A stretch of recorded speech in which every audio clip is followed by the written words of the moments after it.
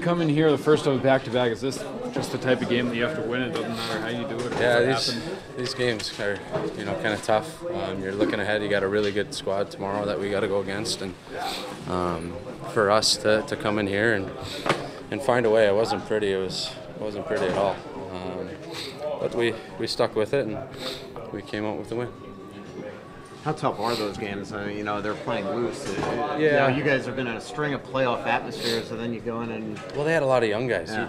Young guys are tough because you don't know what they have, what their skill set is. So you kind of got to, the first period's kind of a feeling out process to see what type of player each guy is, and I think it's a benefit to have that. It's kind of the secret weapon. Kind of going off that, how do you come into this game when you've got, your final 9 games are all against playoff teams, but then you've got this coming in here where they haven't played well? Well, you try not to focus on the big picture. You want to focus just on the next game, and like you said, playing these guys, it was a little different feel because of they're younger players and playing loose, like you said. Another night from Devin Dubnyk. Is it ever good old seeing what he's doing? Yeah, he's playing well. When we need him to make a save, he makes the save, and that's all you can ask for in a goalie.